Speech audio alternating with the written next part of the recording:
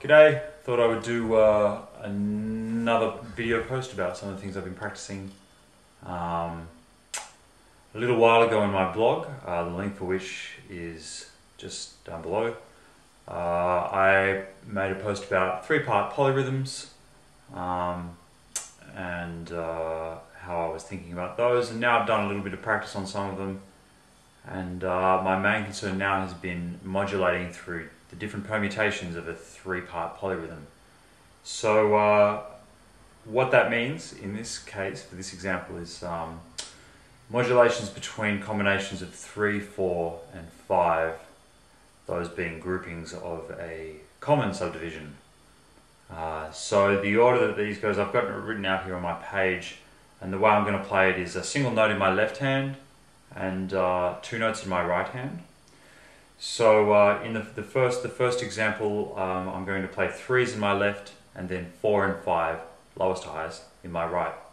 And then all the numbers will stay at their same speed, but the order of them will change. So now my left hand will play the 4s, and in my right hand we'll have 3 to 5 from the bottom. And then as we keep going, 5 in the left, 3 and 4 on the right, 5 in the left, 4 and 3 in the right, 4 in the left, 5 and 3 in the right, and 3 in the left, 5 and 4 in the right.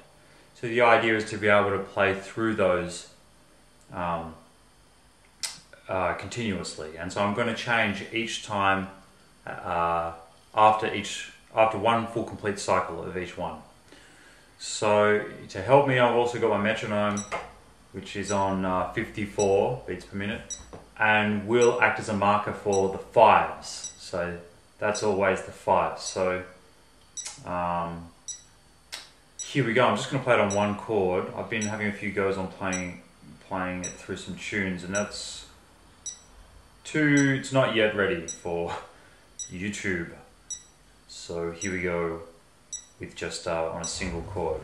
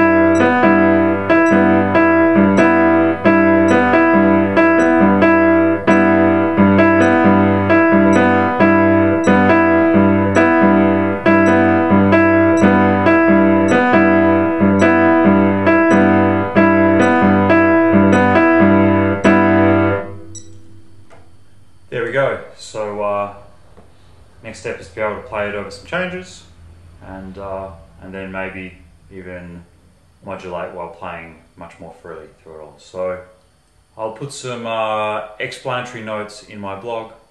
The link I'll put down below, so check that out. And hope you enjoyed this installment. Bye.